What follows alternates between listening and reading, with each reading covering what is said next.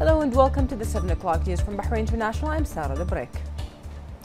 His Royal Highness the Prime Minister Prince Khalifa bin Salman Al Khalifa chaired the cabinet meeting today at Ghadaybiya Palace. His Royal Highness hailed the efforts and initiatives of His Majesty King Hamad bin Isa Al Khalifa to enhance peaceful coexistence and interfaith dialogue, commending the launching of the King Hamad Chair in Interfaith Dialogue and Peaceful Coexistence as one of the initiatives that reflects the royal keenness on providing a scientific platform that promotes the noble goals on which this royal initiative was based among the youth.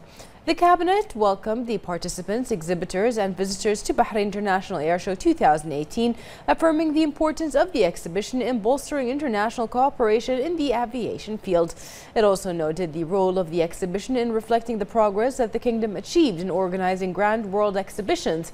The Cabinet also noted the role of private universities, educational institutions in supporting the march of the university education in the country, praising its contributions to preparing qualified caterers on the occasion of His Royal Highness the Prime Minister's patronage of Al-Ahliya University and AMA International University graduation ceremonies, and congratulated the graduates. His Royal Highness the Prime Minister followed up on the repercussions of the unstable weather and the measures taken by ministries and concerned government authorities through the National Disaster Management Committee and the efforts of the Ministry of Interior in addressing the alerts it received on this regard and then taking the required measures to provide aid to citizens and residents. His Royal Highness directed to identify the schools that require urgent maintenance and to give them priority in the government building maintenance program. He also directed to take measures on whether to close schools when heavy rains occur at dawn or during or after the school day.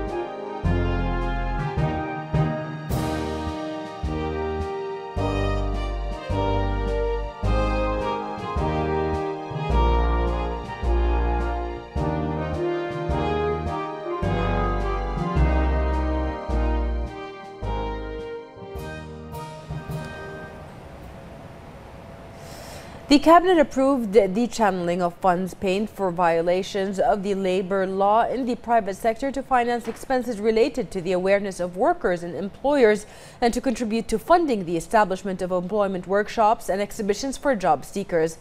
It also approved a resolution on determining the funds paid for labor law violations in the private sector. The Cabinet approved a resolution amending the provisions of the regulation list on the fees imposed by the Telecommunications Regulatory Authority on licenses and other services, including the postponement of activating frequency licensing until January 1st, 2019, and cancelling the prepayment condition when submitting applications listed on the regulations list. The Council also approved adopting the General Policy of Space and the Strategic Plan of the National Space Science Agency 2019-2023. The Cabinet approved a Memorandum of Understanding on exploring and using outer space for peaceful purposes between Bahrain and India. The attendees also discussed signing an establishment and main system agreement of the Gulf Payments Company. The Cabinet discussed a draft law prepared in light of the Representatives Council's proposal amending labor law in the private sector, adding a new paragraph to Article 32. The Council referred 3 draft laws to the Representatives' Council, the first amending Article 4 of Law 19 of 2006 on regulating labor market, the second amending Article 36 of Law 19 of 2006 on regulating the labor market, and the third amendment a number of provisions of 57 of the year 2006 on establishing a labor fund. The Minister of Health briefed the Cabinet on the preparations to hold a Gulf Conference for health insurance, which will be held under the patronage of His Royal Highness the Prime Minister next week. His Majesty the King's Representative for Charity and Youth Affairs, Chairman of the Supreme Council for Youth and Sports and President of Bahrain Olympic Committee, His Highness Sheikh Nasser bin Hamad Al Khalifa, inaugurated yesterday in the presence of the First Deputy Chairman of the Supreme Council for Youth and Sports, Honorary President of the Bahrain Martial Arts Federation and Head of the Supreme Organizing Committee, His Highness Sheikh Khalid bin Hamad Al Khalifa, and the President of the International Mixed Martial Arts Federation, IMMAF, Kenneth Brown. The World Championships for Amateur Mixed Martial Arts, MMA, which is considered the largest sports festival, Brave Combat Week, held in the kingdom under the patronage of His Highness Sheikh Nasser, organized by the Bahrain Mixed Martial Arts Federation in cooperation with the International Mixed Martial Arts Federation and the Brave Combat Federation. The 5th edition of the World Amateur Championship and the 18th edition of the Brave Fighting Championship is being held from November 11th until the 18th at Khalifa Sports City. His Highness Sheikh Nasser affirmed that Bahrain has become a destination for all athletes and anyone who wants to organize a successful and distinctive tournament for Bahrain's high profile in organizing events as qualified national caterers. His Highness stated that the kingdom has been able to achieve success in the MMA sport and other sports thanks to the support of His Majesty King Hamad bin Isa Al Khalifa, who directed His Royal Highness the Prime Minister Prince Khalifa bin Salman Al Khalifa to develop the youth and sports sector through the government action plan and the follow-up of His Royal Highness the Crown Prince, Deputy Supreme Commander and First Deputy Prime Minister Prince Salman bin Hamad Al Khalifa in implementing plans and programs for the two sectors. His Highness noted His Highness Sheikh Khalid's efforts in promoting the MMA sport not only in Bahrain but regionally and globally, and encouraging young people to practice according to international regulations, which contributed to increasing the number of centers and schools that embrace various types of combat sports. Sheikh Nasser highlighted that the inauguration of the championship in Bahrain enhances the position of the kingdom and honors the efforts of Sheikh Khalid to develop the sport in Bahrain.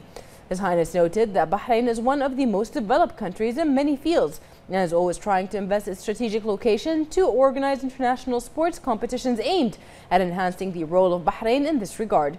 His Highness Sheikh Nasser wished all the fighters success in the championship, and for his part, His Highness Sheikh Khalid affirmed that the Brave International Combat Week will be a remarkable opportunity for the launch of the MMA Games to develop their global level and guarantee their global promotion.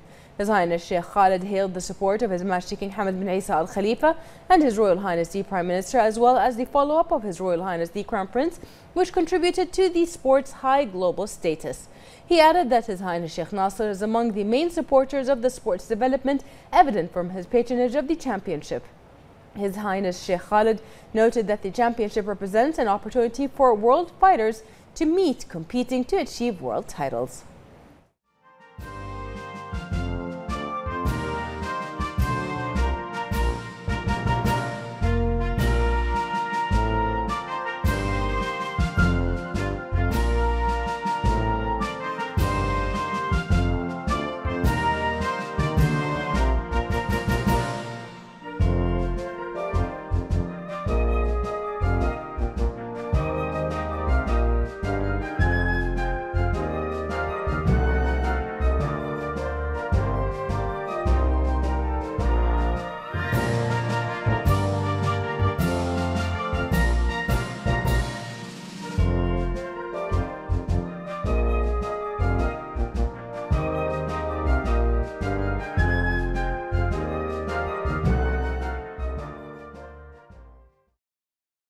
Khalifa Sports City Arena opened its doors for a week-long celebration of mixed martial arts, culture and festivities.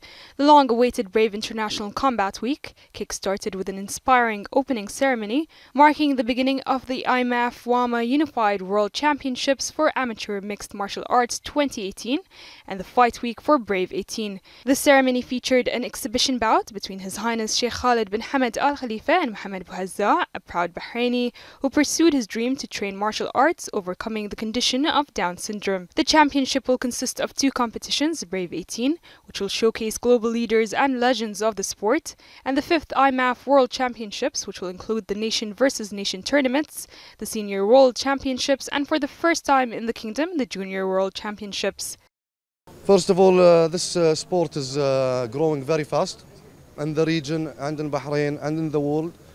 Alhamdulillah, Bahrain, we are hosting the world champion for the 2nd year. Next year will be the 3rd year, inshallah, and we'll continue on doing it. Talking about Brave, which is a professional fighting other than the amateurs. We are growing in 2 years, alhamdulillah. We are reaching very high level, very good fighters, good standard. So alhamdulillah, we'll never stop growing, inshallah. The championships will be amateur MMA's largest yet, with 287 registered senior athletes from 52 nations and 80 junior athletes from 33 nations, totaling to 367 MMA competitors preparing to go head-to-head.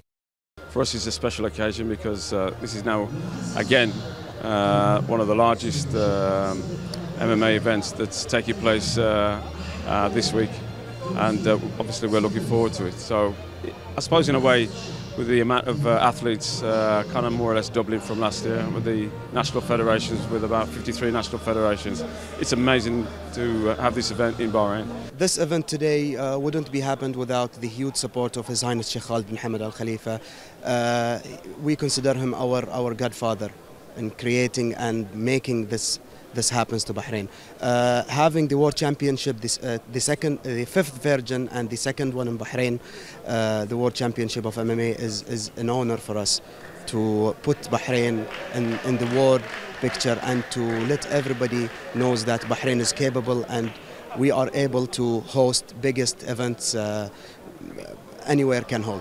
It's one of the biggest initiatives that's happened. Last year we saw the event was exciting, it was a success event, but this time it's even more bigger because it's the largest MMA event in the whole of Asia. So it's a proud moment for Bahrain to host the biggest event in Asia here in Bahrain. But even more interesting is that it is a product and a brand of Bahrain created by His Highness Sheikh Khalid bin Hamad Al Khalifa. So it's an exciting time for the whole of Bahrain, a proud moment for the whole of Bahrain. But the biggest thing is it's not just for Bahrain, this event is for the rest of the world. The whole world is excited about what Bahrain is doing for mixed martial arts as a community.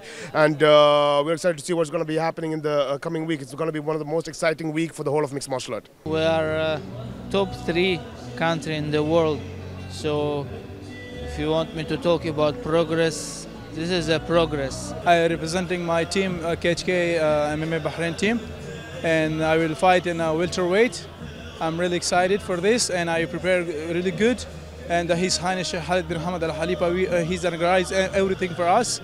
And Alhamdulillah, I'm ready. Our coaches, our team, we work together. The championship resembles a historic week for Bahrain and reflects the kingdom's efforts in supporting and hosting global sporting events, breaking all records in terms of size and participation. Reporting for Bahrain International, I'm Yasmin Ibrahim. His Royal Highness the Prime Minister Prince Khalifa bin Salman Al Khalifa deputized the Southern Governor, His Highness Sheikh Khalifa bin Ali bin Khalifa Al Khalifa, to attend yesterday evening the graduation of the 13th batch of the Ahliya University. His Highness Sheikh Khalifa bin Ali extended the greetings and congratulations of His Royal Highness to the graduates and their families, wishing them further success. He also praised the development and quality of education in the Kingdom of Bahrain due to the keenness and support provided by the government under the leadership of His Royal Highness the Prime Minister, who believes in the role of education in building the society and enhancing development pillars. His Highness also expressed his pride in the distinguished status achieved by the Kingdom regarding the global indicators of the quality of education and human development. He congratulated Al Ahliya University on the advanced certification at the level of universities in the Arab world, praising the keenness of the university to keep pace with the development and modernization in the education systems through its close partnership with major international universities. He also congratulated the graduates, hailing the love and diligence of the people of Bahrain in acquiring knowledge and the will to participate in the efforts of building and developing their kingdom. In addition to building their future, His Highness commended the efforts exerted by the founder and chairman of the Board of Trustees of Al-Ahliya University, Professor Abdullah Al-Hawaj, and the entire academic and administrative cadres, wishing them further success and progress. The Minister of Education, Dr. Majid Al-Naimi, expressed his thanks and appreciation for His Royal Highness the Prime Minister for patronizing the graduation ceremony. He asserted that the generous patronage comes in line with His Royal Highness's support and keenness to develop the educational process in all its stages, because of His Royal Highness's belief in the important role of education in the comprehensive development of the kingdom. Professor Al-Hawaj addressed the gathering, expressing pride in the royal patronage of His Royal Highness the Prime Minister and affirming His Royal Highness's support to education in the kingdom.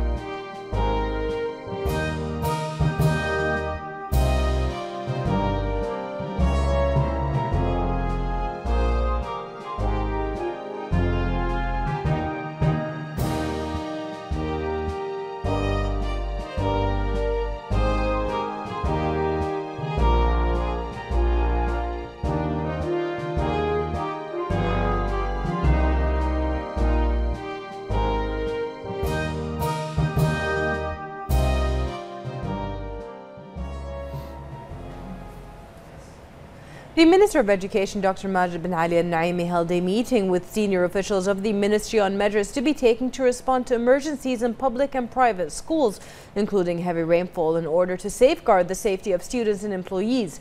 During the meeting, the previous instructions addressed to governmental and private educational institutions regarding the need to adhere to security and safety measures in schools, including rainfall-related cases, were reiterated. The concerned authorities are working efficiently to address the weather instability in the Kingdom of Bahrain during these days.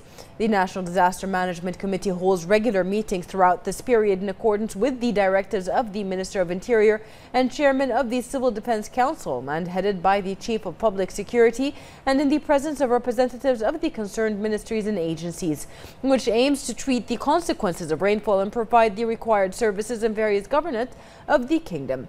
The coordination of efforts and integration of performance among the various bodies concerned, headed by the Ministry of the Interior, the Ministry of Education and the Ministry of Works, Municipal Affairs and Urban Planning, have contributed in dealing with rainwater accumulation in a number of the streets in the Kingdom in a record time. Candidates for the 2018 parliamentary and municipal election began opening their campaign headquarters in various governments in the Kingdom, where they displayed their electoral programs to voters and residents of their electoral constituency. In order to communicate with the voters and to familiarize them closely with the views of each candidate, candidates must obtain a license from the concerned municipality, provided submitting the approvals of the Civil Defense, General Directorate of Traffic and Licensing, and landlords if held on a private property. It is prohibited to hold election festivals and gatherings within less than 200 meters from all directions of the premises of the supervisory committees and the balloting and counting committees.